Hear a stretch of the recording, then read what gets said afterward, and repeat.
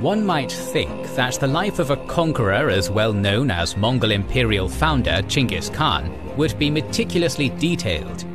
While Chinggis Khan certainly is a well-attested figure, before he was the great conqueror and merely Temujin Khan, outside sources did not take account of his life. Thus, most of the histories of his early life could be written after the fact, to suit the needs of Mongol imperial historiography. This episode looks at the sources on the life of Temujin and the mysterious 10-year gap that the official Mongol imperial source created, a gap he may have spent in Jin Dynasty China. Goes to show that you really have to make something of yourself to leave a legacy. And wouldn't you like to be known not only as a supporter of the world's forests, but as a lord or lady? Then check out this offer from our sponsor, Established Titles. They sell small plots of land in Scotland, which are sought after because of a historic Scottish custom where landowners are referred to as lairds, or lords and ladies in English. But to protect these lands, a tree is planted with every order, preserving picturesque woodland and biodiversity, and Established Titles supports charities like One Tree Planted and Trees for the Future. You'll get at least 1 square foot of land in Scotland, with a unique plot number and a certificate to prove it. This allows you to officially get Lord or Lady on your credit cards, plane tickets, and more. You can also get maps to show your new estate, including the immensely detailed hand-drawn 1611 map by John Speed, held by the National Library of Scotland. It makes a great last-minute gift, and they even have couple packs that come with adjoining plots of land. The first 200 plots bought via our link will all be put together within a few minutes of each other next to the Kings and Generals plot. So act fast to join our little union of forest territories. Check out their early Black Friday sale for discounts. Plus, if you use our code KINGS, you'll get an extra 10% off. Go to establishedtitles.com/kings to get yourself a title or give it as a gift and help support the channel. One of the most interesting of all surviving inscriptions of the Jurchen-ruled Jin dynasty, 1115 to 1234, is the Servan Kalgar inscription, located in Bayan Kutag, Kenti Aimag, Mongolia. Discovered in the 1980s and carved into a granite mountainside, the inscription is weathered and difficult to read. It consists of several lines of Jurchen text, accompanied by a translation into Chinese.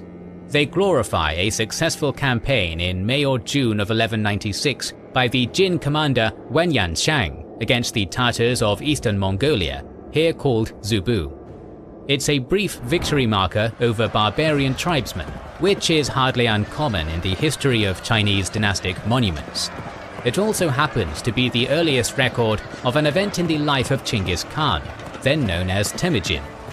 Though Chinggis is not named on the monument, we know of his participation in the campaign from a number of Mongol imperial sources, such as the Jami al-Tawarik by the Ilkhanid historian and vizier Rashid al-Din, circa 1305, the Chinese translation of the veritable records of Chinggis Khan, circa 1287, the Shengwu Qinzheng Lu, circa 1320, the Yuan Shi, 1370, and of course the famous Secret History of the Mongols, circa 1252.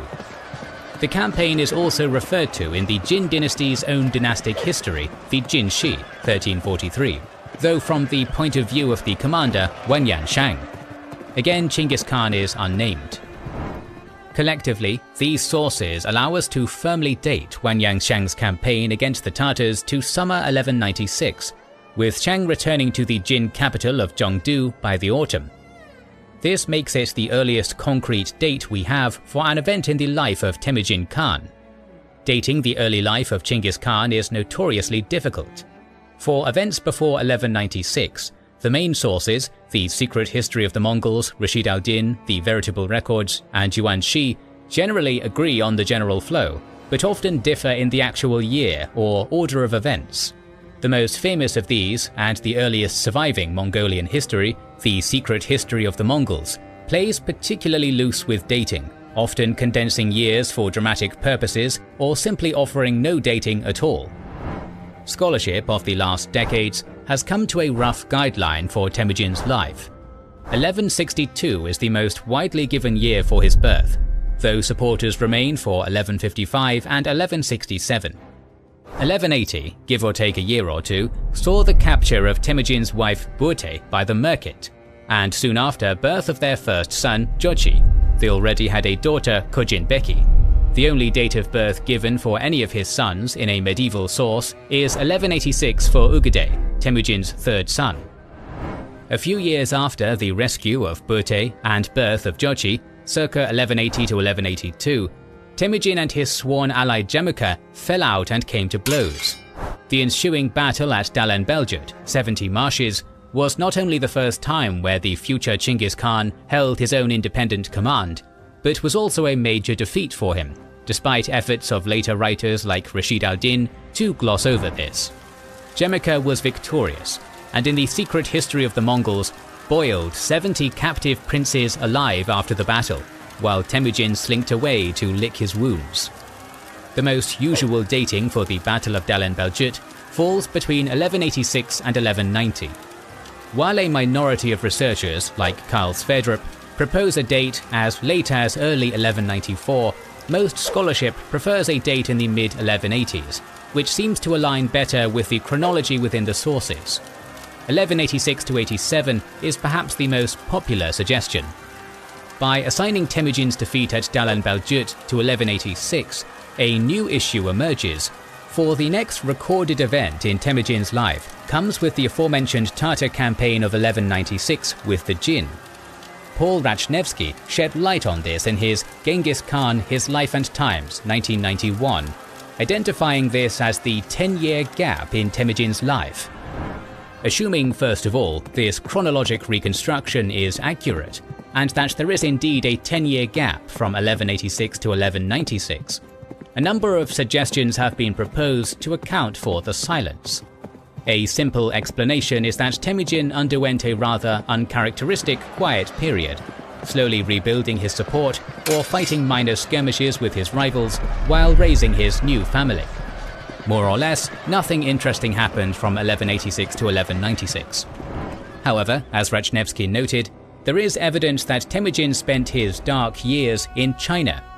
It was not uncommon for defeated steppe leaders to seek shelter with neighboring sedentary powers such as the Jin dynasty, Tangut kingdom, Uyghurs or Karakitai.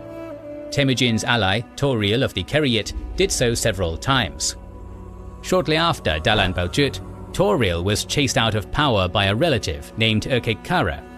Tauriel fled to Karakitai, then made his way through Uyghur and Tangut lands before rejoining Temujin for the 1196 campaign.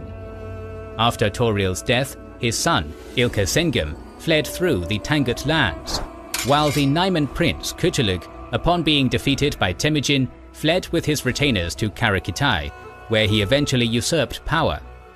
The neighboring powers were often happy to receive these nomadic lords, for they could be useful auxiliaries in their own campaigns, while installing a friendly Khan back on his throne could be protection against future raids. Furthermore, several historical sources actually directly state that Temujin spent years in China as a captive. A Franciscan friar who travelled through the Mongol Empire in the 1250s, William of Rubric, recorded Temujin being held captive by the Tangut kingdom, while a Song dynasty emissary in 1221, Zhao Gong, stated that Temujin spent 10 years as a slave of the Jin. Zhao Gong states that Temujin was young when this occurred, but the time there gave him great knowledge of Jin affairs, which he later put to use in his war against them. Based on the surviving evidence, that Temujin spent some or all of these years in the Jin state seems likely, while also embarrassing enough that official Mongol imperial historiography felt it too shameful to comment upon. But Song envoys like Zhao Gong would have no taboos over mentioning it. As Temujin's defeat at Dalan Beljut occurred in northeastern Mongolia, a flight across the entire steppe to Karakitai or the Tangut kingdom seems a difficult venture. The Jin were considerably closer. While Temujin had reasons to dislike the Jin, namely their role in the murder of his relation, Ambakai, such feeling could have been put aside in the face of the immediate material and political need for shelter from his rivals in Mongolia. This juxtaposition of taking shelter or vassalage with a hated enemy would certainly explain why official Mongol histories glossed over it. Contemporary sources outside of the Mongol historical tradition such as the Song border official Li Xinchuan and the envoy Zhao Gong, both indicate that Temujin had been a vassal of the Jin, paying them yearly tribute until the very eve of the Mongol invasion. Such a relationship was also well within Jin dynastic border policy. Unlike their predecessors, the Khitan Liao dynasty, the Jin dynasty did not rule over the Mongolian plateau directly. Aside from sending a few armies into the steppe, by and large the Jin's preferred policy was to operate through Zheyin peoples, that is, nomadic and semi-nomadic peoples along the frontier between the steppe and the Jin dynasty, who paid tribute to the Jin and patrolled the border. The most well-known of these were the Ungut, who also manned the Jin's border fortifications in Inner Mongolia. The Tatars themselves were the Jin's regular allies in the steppes from the 1160s until the 1190s. In exchange for this allegiance, these nomadic polities received gifts, trade privileges, and official titles that enhanced the prestige of their leaders in the steppe. And when one of these groups grew too powerful or rambunctious, the Jin would back a different group and overthrow it to maintain the balance of power, as they did when they supported Temujin against the Tatars in 1196. A few sporadic mentions within Mongol imperial sources support Temujin spending time in the Jin Empire.